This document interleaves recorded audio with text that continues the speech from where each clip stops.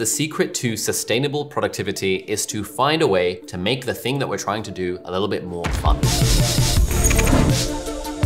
When you're having fun, productivity takes care of itself and you don't need to worry about things like discipline and grit and willpower and motivation and all that stuff to coerce ourselves into doing the thing. The problem with that philosophy is that there are some things that are just boring. There are some things that are just not fun that we don't want to do that we have to do anyway. But for those things, there is an answer. That answer is to make it fun by using an idea called gamification. Now, the idea of gamification has been around for like a long time. It's sort of been co-opted by companies like Amazon and stuff using gamification to make their workers work more and more. But there is a way that we can use gamification to make our own lives more fun in terms of making the boring shit that we have to do more enjoyable so that we are more likely to do it because we know we have to do the thing anyway. And there's this really good book called Actionable Gamification by this chap, Yu-kai Chou, who I would like to interview on my podcast at some point. He is a sort of human-centered design, creative consultant type person. So this is more like a textbook to help people designing things like video games, help them figure out, okay, what are the things that make video games interesting and how do we bring more of those into products and games and experiences that we're designing.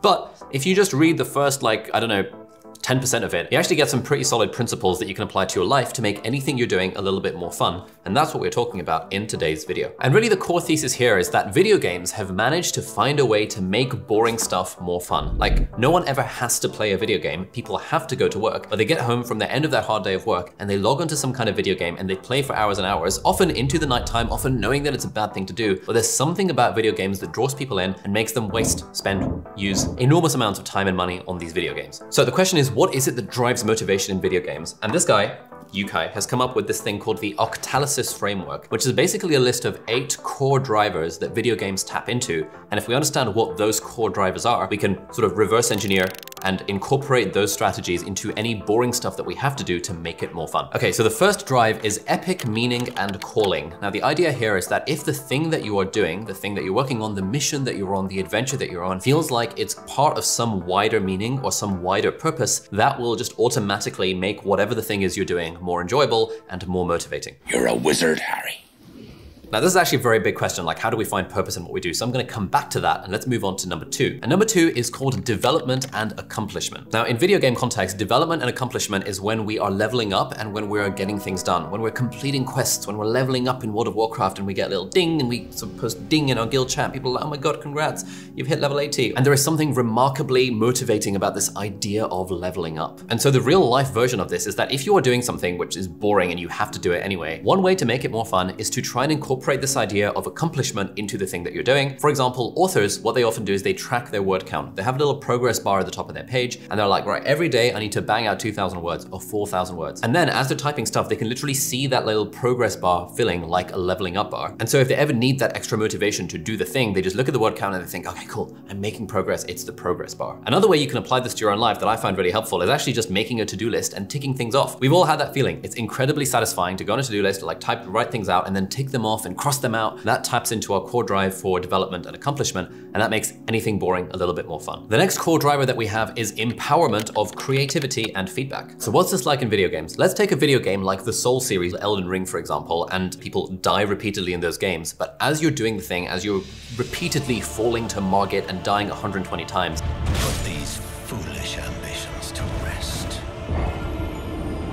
you're figuring out ways that you can beat the boss. You're figuring out what the strategies are. You're sort of figuring out the timing of their attacks. You're using your creativity. And the way he defines creativity in the book, it's like finding multiple ways to solve the same problem. Ultimately, you're always trying to take down the boss, but you're trying to find different ways of going about it. And there's something about that, even if you're just dying repeatedly and repeatedly, night after night after night, to that particular boss, there's something incredibly motivating about finding those extra solutions to the problem. And then the other way in which video games like really tap into this empowerment thing is by giving us immediate feedback. And so if we want to apply this to our lives to make whatever boring stuff we have to do a little bit more fun, we want to think about, okay, how can I be more creative with this? And how can I get quicker feedback? One of the real problems that causes procrastination and like leads to low motivation is the idea that generally the things we procrastinate from, the things we find boring and hard and we don't want to do, but we have to do or we should do, are the things that have a long-term payoff that don't have an immediate term reward. And so that's why one strategy that you can use is to shorten the feedback loops. If, for example, you're a student and you're trying to study for an exam, but that exam is like a whole year away, it's really hard to motivate yourself to do the thing. Whereas if, for example, you could test yourself every week and treat it like a video game, treat it like a personal challenge. That's how I approach tests and exams. It's like a personal game that I'm playing with myself, where I'm sort of in kind of friendly competition with my friends, but like we're not taking it too seriously. It's just a personal game. And that means whenever I'm testing myself, I'm getting that real-time feedback. I'm shortening the feedback loop. And then I get this sense of empowerment that as I'm doing the thing, I'm improving, which taps into our development and accomplishment core drive as well. But it's really all about shortening the feedback loop to make almost anything that's inherently boring and feel and a little bit long-termy, a little bit more fun. The fourth drive is called ownership and possession. And this taps into our fundamental need for autonomy, for ownership, for a sense of control over the things that we're doing. And again, this is something that really video game designers take huge advantage of. I clocked in, for example, like 190 non-stop days worth of playtime on World of Warcraft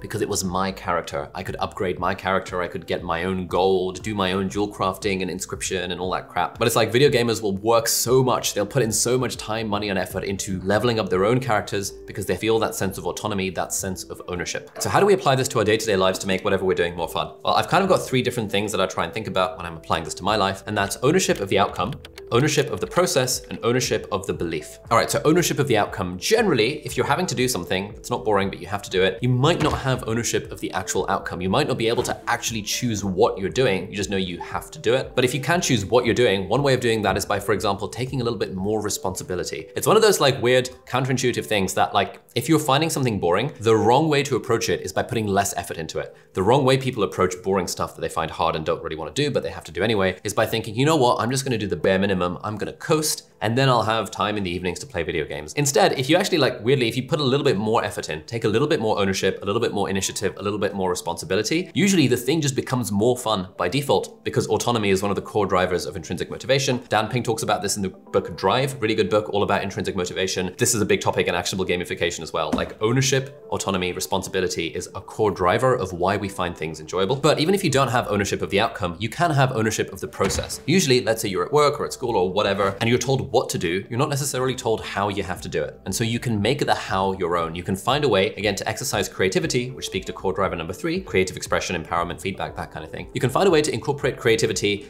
and your own autonomy into the process behind the thing that you're doing. For example, if you're working as a junior doctor, you're kind of a bit of an admin monkey, you have to write these kind of summaries for patients and discharge summaries and stuff. It can get kind of boring, but if you make the process your own and if you figure out a way to have fun with it, change up the fonts and do it in a nicer way and change up the formatting so it's a bit clearer. Those are all those little things that you can take ownership of, and that makes this sometimes boring thing a lot more fun because you're taking ownership. And ultimately, even if you have no ownership of the outcome and you literally physically have no possibility of having ownership of the process, i.e. you're in the kind of job or thing where you're told what to do and how to do it to a letter, you always have ownership over the mindset, the belief with which you're trying to do the thing. And the way I think about it is that sort of there's two ways of looking at the things that we have to do. We can think of it as have to, or we can think of it as get to. This is from a great blog post by Seth Godin that I read a few years ago that I keep on coming back to. Anytime I'm doing something and I feel like the thing is boring and I feel like, oh, I have to do this thing, I try and take a step back and go into my mind and think, you know what? No, I don't have to do this thing. I get to do this thing. I am blessed to be able to do this thing, to have the privilege to do this thing. Sometimes that's a bit of a stretch, but the more I tell myself this, the more my brain, Hebb's law, axons that fire together, wire together, all this stuff, the more that we can tell ourselves a particular thought, the more likely that thought is to become a natural extension of who we are and a natural part of how our brain works. So for me now, sometimes I think, oh, I have to film all these videos today. And I think, no, I get to film all these videos today. This is really fun. And there's something about that that really taps into this core drive that we have for ownership, autonomy, responsibility. And that is a big part of what makes stuff fun in real life. Core driver number 5, which we can incorporate into whatever we're doing, is called social influence and relatedness. And basically what this means is that we find things more fun if people in our social group are also doing the thing and we feel like we can do it as part of a group. Again, video games take advantage of this massively. A game like World of Warcraft, which is stupidly popular, or these big like Final Fantasy, MMORPGs, the idea is that you're doing it with friends, you're getting into a group, there's like a social element of the game. And so the way we can apply that in real life is we can find a way to bring our friends or bring people into the boring stuff that we're trying to make more fun. For example, with me back in the day when I was studying for medical school exams, instead of trying to do it on my own, I would just get some friends and we'd all go to the same library and we'd all be working on different subjects, but we'd all be doing the Pomodoro technique together, where we all work for 25 minutes, then we take a 5-minute break, then we do another 25 minutes and 5-minute break, and we repeat the process. And there was just something magical about the fact that we were doing it as a group that made this boring thing, potentially boring thing, i.e. studying for exams, a lot more fun purely by the addition of other people into the thing. If you can't work with people in real life, there are websites like FocusMate, where you can literally have a Zoom co-working accountability buddy. There's things like Writer's Hour, which is this completely free Zoom co-working session that the London Writers Salon runs 4 times a day for different time zones. And the idea behind that is that you get on the same Zoom call with about 300 people and you're all doing some writing. You're working on your own thing, but you're doing it with other people, and that just makes it way more fun. So those were the white hat, kind of the nice ways of gamification. The other 3 are the black hat ways of gamification. These are, you know, we can incorporate them into our lives to make our lives a little bit more like a game-like, but I wouldn't say it necessarily makes our lives more fun. So I'm just gonna blitz through these. So core driver number 6 is scarcity. It's the feeling of wanting something that we don't have. And again, video games take advantage of this. There's this, there's that piece of gear that you really want, but you can't have it until you do all this stuff. And so you spend ages and ages doing all this stuff just so you can get this thing, which has no intrinsic value, but which has value to you because of the scarcity. Then there's unpredictability and curiosity, which is core driver number 7, which is the kind of the sense that we get from like, oh, I'm not sure what's gonna happen next. This is the system that slot machines and gambling, like gambling places, what are they called? Casinos, really exploit, because the unpredictability of the reward is what really fires that dopamine release. And then the final core driver number 8 is loss and avoidance. It's like we fight really hard to avoid losing something. And so often in video games really exploit this sense of fear of missing out. I have to log in every day to complete my daily quests because if I don't, I will miss out on those points that I could have gotten, and it's got a cap on it. And therefore it's like, you know, the loss and avoidance and our intrinsic desire to not lose the things that we have or not miss out on things keeps us logging into these video games time and time again. These final 3, I mean, there's different ways of incorporating them into our life. One way that you can use if you really want to is, for example, by putting money on the line. If you know you really want to do something, but you're not able to do it, you're finding yourself procrastinating, you could just give a significant amount of money to a friend and say, hey, I want you to keep this money